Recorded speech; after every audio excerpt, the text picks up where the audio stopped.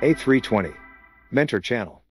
Captains, Happy New Year and welcome to 2026. We are kicking off this year with the biggest announcement in the history of the A320 Mentor channel. Say goodbye to static manuals and rote memorization. Today, I am proud to unveil the A320 Neo Simmaster App. This is state-of-the-art software designed to push your technical knowledge to the absolute limit. So, what can it do? You can generate complex scenarios, recreating real-world events like the JetBlue 292 gear jam in seconds. You have an AI instructor standing by to answer complex questions about fail operational logic or Cat3 procedures instantly, and you can track your competency to measure your growth over time. This is the tool we've been waiting for in our constant pursuit of excellence. The software is available right now via our exclusive membership tiers. Click the Join button right here on the channel page and select the A320 Mentor Level 6. Just follow the instructions and open the link to get instant access to the A320 Simmaster app. Watch the full reveal video. Let's make 2026 the year you master the machine. See you in the sim. Welcome to the A320 Neo Simmaster. We start here in the scenario generator to build a specific training session.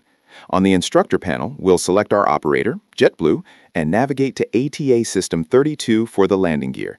We are going to trigger a wheel-nose-wheel steering fault. To make this realistic, we'll toggle Real Event Mode to use historical data and set the complexity level to high. Now, let's execute.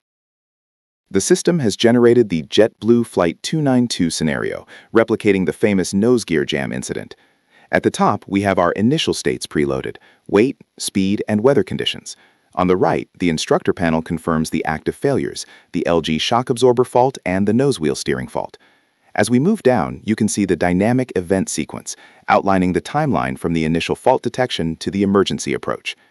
Scrolling further, Simmaster provides the educational framework for the session. Here is the DODAR model: diagnosis, options, decision, assessment, and review, tailored specifically for this gear jam.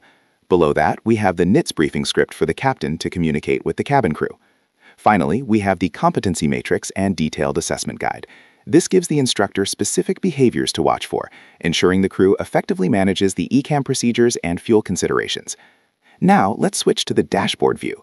This radar chart visualizes the pilot's core competencies, such as application of procedures, communication, and situational awareness.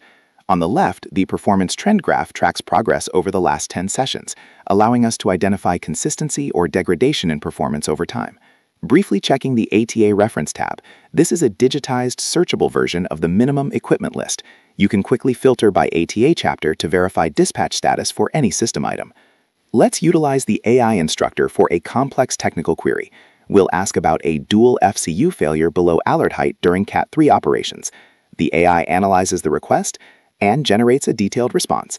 It breaks down the fail operational philosophy of the A320. It explains that below the alert height, usually 100 feet, the system is designed to land safely even after a failure. It highlights that unless the auto-land warning light triggers, the correct procedure is generally to continue the approach. Finally, we move to the ATA reference tab. This library contains all system chapters.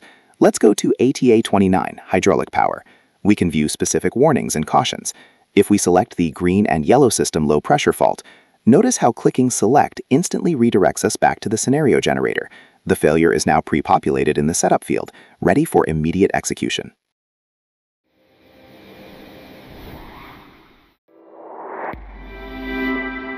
A320 Mentor Channel.